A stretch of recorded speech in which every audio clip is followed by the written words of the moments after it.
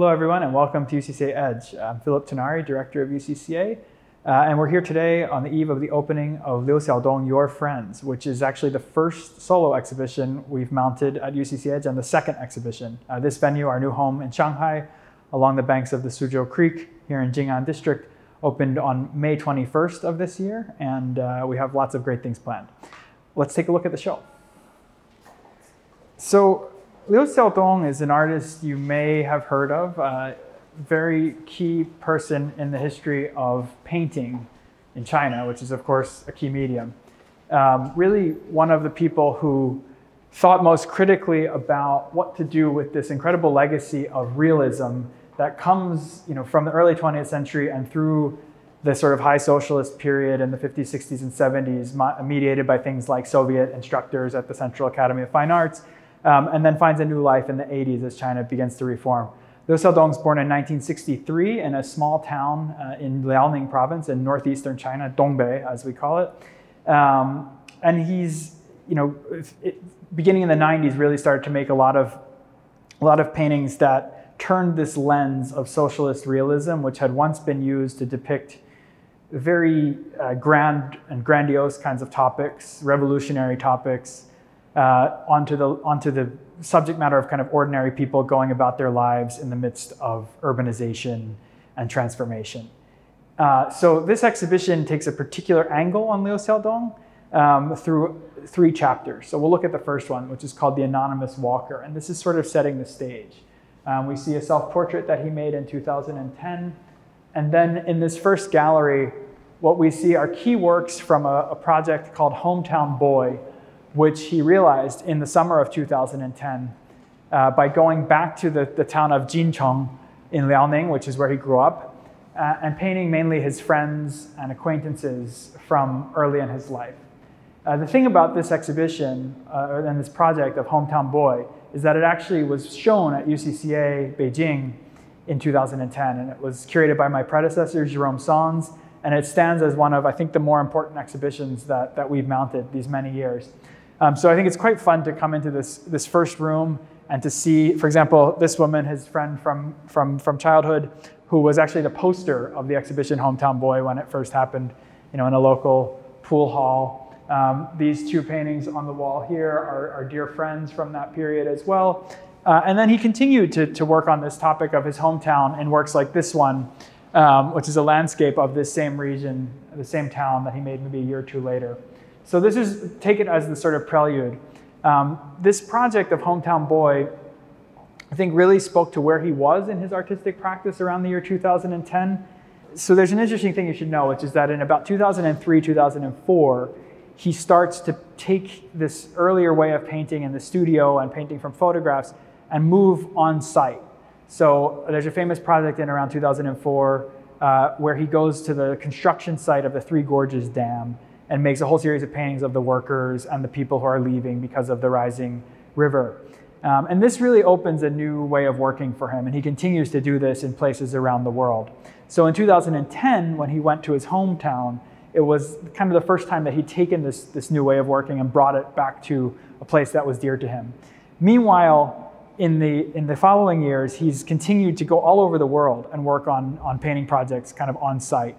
Most recently, for example, just before the pandemic in late 2020, he made a series of paintings on both sides of the U.S. Mexico border in Texas in the waning days of the Trump administration. So we really see him kind of going in a variety of directions. And that's what takes us to this next section where we see him visiting Chinatown. And it's not Chinatown in New York, it's actually Chinatown in Prato, in Tuscany, outside of Florence, which is actually one of the largest production centers for luxury goods in Italy, and which is populated largely by Chinese migrants, many of whom are maybe not there completely legally. So this painting, which was just so wonderful to see hung yesterday, 2016, made, it's in a workshop, and it's a family or a number of families who are producing, but they're taking a moment and playing mahjong kind of on the factory floor. And I think one thing that's so interesting about this painting, I love to think of it in the context of the exhibition we just finished in Beijing with Cao Fei, who's also made a lot of images of production and of work taking place by Chinese bodies in different places. But I mean, look at the relationships we can observe among these different sitters. And think also about the subject position of an artist like Liu coming in from outside and striking up a rapport with these people. One thing that's really interesting about the Chinese community in Prato is that it exists, and he's written about this in his journals, very much behind closed doors because of the sort of precariousness of people's existence. So we just, again, another small gallery with 3 paintings from this series made in Prato. And then we come into the sort of larger part of the edge space on our second floor, our double height galleries. And here we see a number of different things going on. And this is really, I have to talk it up to the curatorial vision of Fang Yan, who is the curator who worked on this exhibition.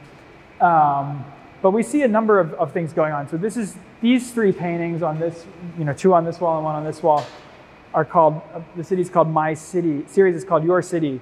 And they're paintings of Beijing.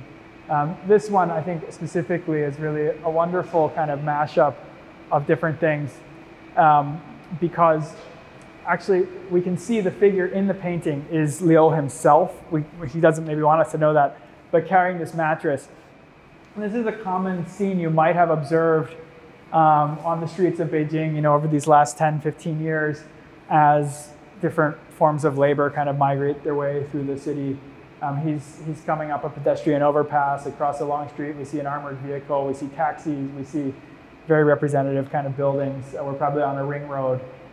This kind of a scene is quite well known to him. But then at the same time, as we come into the double height part of this space, we see actually 2 bodies of work.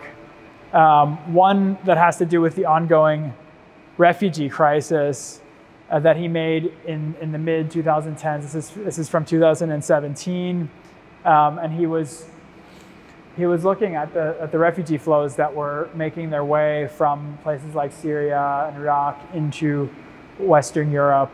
This is the time that left us with those iconically tragic images, coming from the Mediterranean. And to juxtapose that then with this other series, which he made in the Bangladeshi port town of Chittagong, in a shipbreaking yard. So at the very end of the industrial life cycle of a ship, of a vessel, I think what we start to see are just this really intelligent attention to different forms and modes of labor and migration kind of across time and space. And I think one thing that's just so interesting about Liu Xiaodong, again, is this trajectory from a kind of studio-based painter to a painter who's thinking about people around him, to one who really has this global vision and is able to engage with populations in different places in different ways. And in that way, it sort of performs this role of China in the world, for lack of a better phrase. So that's our, and then always these juxtapositions. So here we are back in Beijing, Bangladesh, Greece, Italy, the far northeast of China surrounding us. So this whole section we might think of as a kind of prelude. And I think what we're really trying to talk about is this attitude that he has where he's kind of trying to square the circle of the painter and the painted. So how do you observe but also maintain a kind of humble, anonymous position in light of your subject? So we're going to go up this small staircase and onto the 3rd level, where we'll get deeper into the current project and the new project for this exhibition, hopefully informed by some of what we've seen below. Now we find ourselves on level 3, which is actually the smallest of the 3 levels of UCCA Edge. And the chapter presented on this level is called Lands Revisited. And the idea here, actually all of the work is made in 2020 and 2021. So Liu Xiaodong, like so many of us, has a pandemic story, and that is that at the beginning of the pandemic, he was in the U.S. for the project I mentioned on the Mexican border. He and his wife, Yu Hong, the painter, keep an apartment in New York. And as the world began to shut down, they decided to kind of stay, also with their daughter, who'd recently finished university in the US and was living and working there. So he spent most of 2020 in New York and witnessed, the depths of lockdown, and then Black Lives Matter and other social movements that happened, later as the year went on, the lead up to the election. And he came back to Beijing in September of 2020, did his mandatory quarantine, and came out of quarantine. We actually had our first meeting about the show on October 1st of 2020. And immediately he began the project that became Your Friends, which I'll explain a bit more about later. But what we have on this floor is material related to both Your Friends and then to his stay in New York during 2020. And we also have an extraordinary film, and this is something really interesting about Liu Xiaodong's practice, is that he so often collaborates with directors, and that's actually integral to this idea of Your Friends as well, which we'll talk about. But in 2010, for example, when he did Hometown Boy, we had the Taiwanese director Hou Xiaoxian make a film about that project. A collaboration with the director Jia Zhangke actually came out of the work he did in the Three Gorges, and on and on and on. Really, every project has a film. And recently, a number of those films have been made by a young director called Yang Bo, working with his sound capturer, Shi Qian. And they made a film that kind of followed, commissioned actually by UCCA for this project, that followed Your Friends from beginning to end. So that's presented here, and it's 90 minutes, and it will find its way into the festival circuit and elsewhere. Okay, so Your Friends. Who are Your Friends? Actually, the title comes from one of his closest friends, who's one of the characters in this project, another film director called Zhang Yuan. And it's a sort of joking phrase that he used to use as they were working on the portrait. Liu Xiaodong painting him, he would talk about people they knew and say, "Oh, your friend so-and-so did this or that." So he decided this was like a nice title for the exhibition. The people represented in Your Friends break into two categories. One are his friends, namely three of his friends, Zhang Yuan, Wang Xiaoshuai, Cheng, two film directors and a very important writer. And then the other category of people are kind of his closest family members. So we actually see them here to begin with. His older sister, this is his mother. This is a gentleman called Yang Hua, who's very close to the family and does a lot of work with them. And this is his brother, Liu Xiaochun, his older brother. So these people are going to appear again and again as we go on. And then as we come to like this side of the gallery, we actually see here's Wang Xiaoshuai, here's Cheng. It's really the same 5 or 6 people appearing again and again. Here's a series of scenes, from his stay. So basically the trajectory was, he started in October. He made his painting of Cheng, which we'll see soon in Beijing. And then he went back to his hometown, where he stayed for 2 or 3 months. And that's where we actually get this group of works from. The town is called Heitukeng, which literally means black earth pit, black dirt pit. And it's actually the village where his father grew up, but his father then took the family and moved them to a slightly larger city called Jincheng, which I've mentioned, where there was a paper mill. Since his father has passed away, he and his brother have built a small house, or taken over a small house, where their mom spent some time in this village. And so in November, basically late October to early December, he was in this village, reconnecting with kind of local life and old friends. A number of his buddies, actually, like myself and some of our supporters of UCCA included, we made trips up there to visit him, really kind of try to experience kind of what was going on there. And we'll talk about this a little bit more later. But this stay for him was quite important. Then he came back to Beijing, and that's when he began to paint, like, for example, Zhang Yuan, who he painted in December. This is Cheng again. Here's Wang Xiaoshuai and Zhang Yuan. So you just see these people who just appear again and again and again. They're core people to his life and to his art. So just back to this theme of Your Friends, again, the cast of characters, Zhang Yuan, Liu Xiaodong himself, and then his wife, Yu Hong. So I think we on this floor and in this body of watercolors and sketches, we just get a really fun sense of him experimenting, thinking things through. That's really going to inform what we see when we go upstairs. And then we come to this part of the gallery, and actually what we have is what I talked about, the work made in New York. And a lot of these are actually, of this wall at least, a tactic he started in the early mid-2000s, where he actually paints directly onto photographs. So here he is observing the empty streets of the West Village and other parts of New York, and then placing people like his daughter, the artist Liu, or others, into these scenes and kind of creating these wonderfully hybrid compositions on photo paper.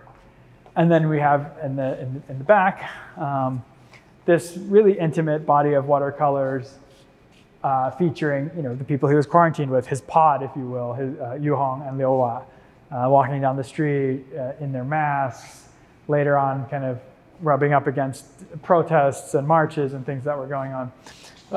There's a really beautiful small watercolor of Yu Hong on the banks of the Hudson. It's just so universal, this experience during the pandemic of kind of looking for some outdoor space, fighting off loneliness, growing closer to the people you're already closest with. Especially, I think for him, daughter just out of university, recently engaged. There they are, the sort of typical three-person family of that era, now kind of emerged and in another place. So it's just, it's just such an intimate show because he's constantly processing, these relationships that are the most fundamental to him. And here we have two wonderful little studies of life in the village in Heituokeng, which we'll think more about later.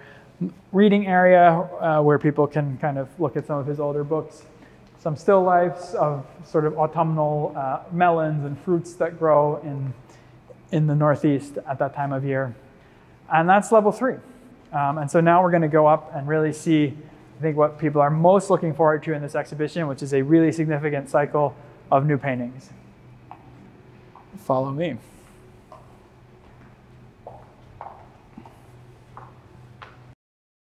And here we come to the fourth and highest level of UCCA Edge.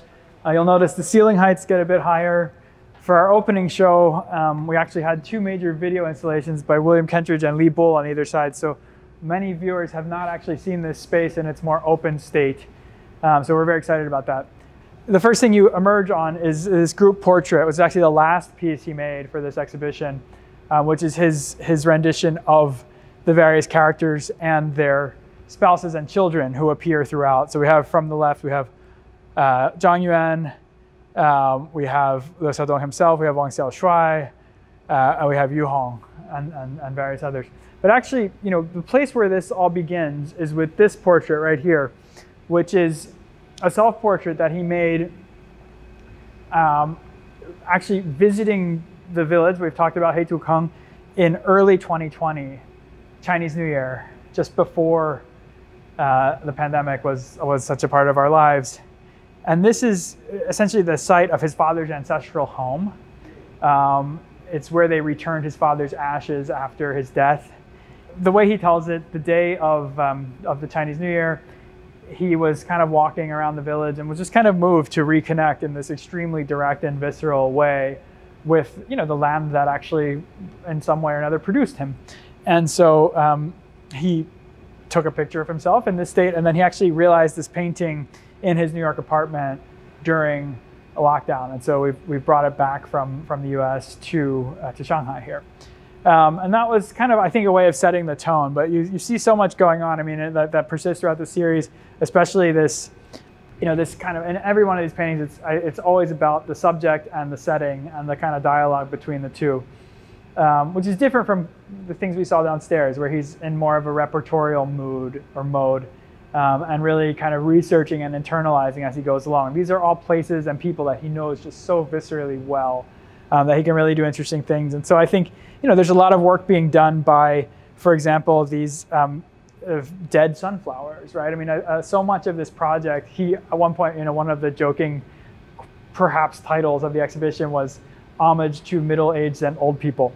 So he's thinking a lot about, how these relationships of his that began when he was kind of a very young man have followed him Here he is facing his 60th birthday in a year or two, and thinking about transitions in his own life. So anyway, that's sort of our starting point.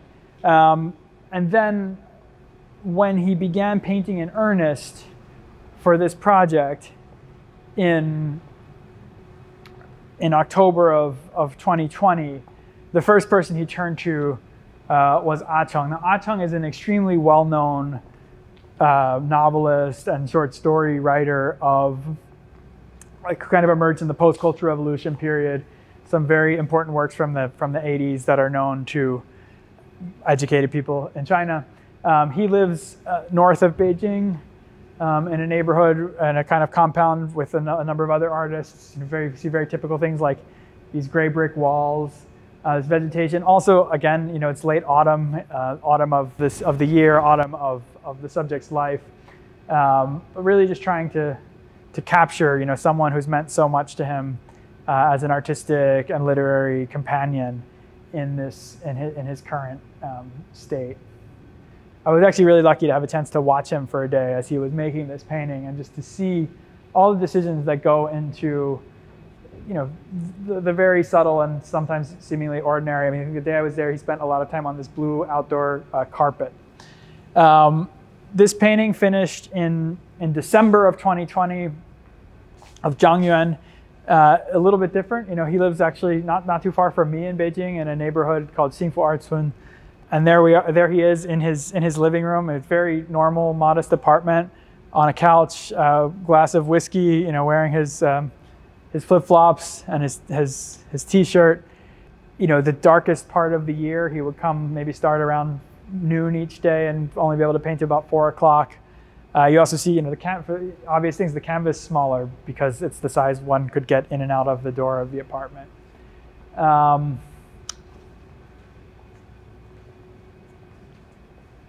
And then as we go on,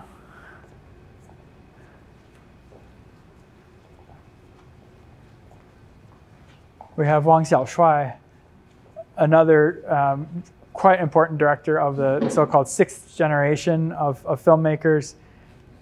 In his early days, Liu Xiaodong actually featured in one of Wang Xiaoshuai's original films. So there's an ongoing dialogue. He's again in an artist district of Beijing called Caochangdi, and he's got his outdoor fire pit, he's got his cat, he's got his office chair, kind of looking out on life. And this was realized in early 2021 as winter was starting to turn to spring. And then we kind of turn this corner, or aim to turn the corner, note the wonderful view of the Shanghai skyline through the window. And this cluster here is, we're getting into Heitukang, into the village. This painting very much in parallel with the one we saw at the top of the stairs. This is the sort of cast of characters back at home. At the center of the action, his mother at the top there fixing a light post. We have his brother. We have a good friend of the family called Xuzi, who's not, who he didn't paint anew for this cycle, but who actually appeared downstairs. We saw him when we first entered. And Yang Hua, who's actually the gentleman who appears in this painting. There they are, early spring, back in the village on his second trip and second stay there as he was preparing. And so this was, again, one of the last paintings that he made. And then this is, I just think, a piece of such great sentiment. This is his brother. And it's just so interesting because, he went on, Liu Xiaodong obviously came to Beijing as a very young man, as a high school student, and became this well-known painter with this international career. And his brother is super present in the life of this local community. But he's still the older brother. And so there's just a wonderful dialogue and rapport and love between the two. That was a really wonderful thing to be able to witness on our trip there. So when Liu Xiaodong went back in the early part of this year, late part of last year to the village, one thing that they did, and that's depicted very beautifully in the film, is next to this house, this is the farmhouse where he stays when he's up there, and just to the right there, kind of in the backyard, they built this outdoor studio on the foundation of an old shed And they took all these kind of stone pillars from different other farmhouses and erected them.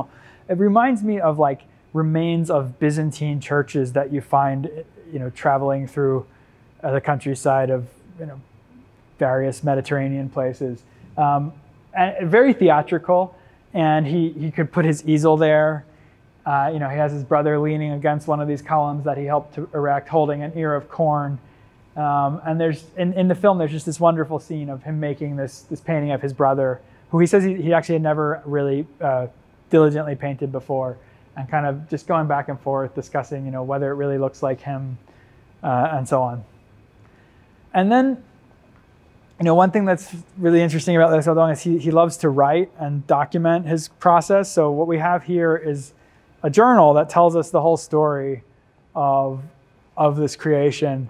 And it's very specific. I mean, he's talking about just like what happened that day, how it went, who he met with, what they decided, day by day by day by day. And this will all be included in the catalog that we publish. It's also in a translated handout that people can pick up along the side. But you see him going from, more like inscriptions to just notes to some sketches and so on. And you really see the project continue to come together. Here's the preparatory sketches for his painting of his mother, and so on. And then as we come into the next part of the gallery, in this corner, we see this really wonderful juxtaposition. On the one hand, this painting that he made of Yu Hong and Liu Hua, his wife and daughter, in their New York apartment, kind of during the pandemic, August the 12th, 2020. And then it's counterposed with this painting, which he made of Yu Hong 20 years earlier in the year 2000. And so, I mean, this is really the most intimate section of the show, where we see, these two people who are so close to him. And then we'll just look at the last two paintings in the exhibition.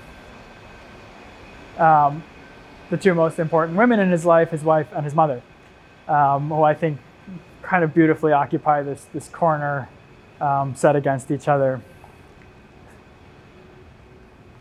Yu Hong, early spring, in the courtyard of their shared studio building, which is in the 798 Art District, very close to UCCA, actually. I love this, holding the pruning shears. Not sure exactly what the metaphor is, but we can think. In front of this old computer on this table with this small statue against this red brick wall. And then here we have his mother, who's just, his bedrock and just such an important person on the terrace of this farmhouse in the autumn light. She's nearing 90, still a very active smoker, loves to cook, is constantly kind of out in the fields gathering peanuts and whatever is in season. So we just really have her kind of in her element, being herself. Anyway, this is, I just think it's a really poignant show. I mean, I think it's something about this mode of painting that he's explored and tested in so many different ways over the last few decades, but then finally brought to bear on really his nearest and dearest. So we strip away this layer of why this subject at this moment, and really get down to some very basic questions about art and artists as interfaces among people and vehicles for relationships and for sentiments, and for histories. Anyway, thank you for joining us on this virtual tour. Let's just get one last. You can see kind of how the exhibition loops around, and we're sort of back where we started.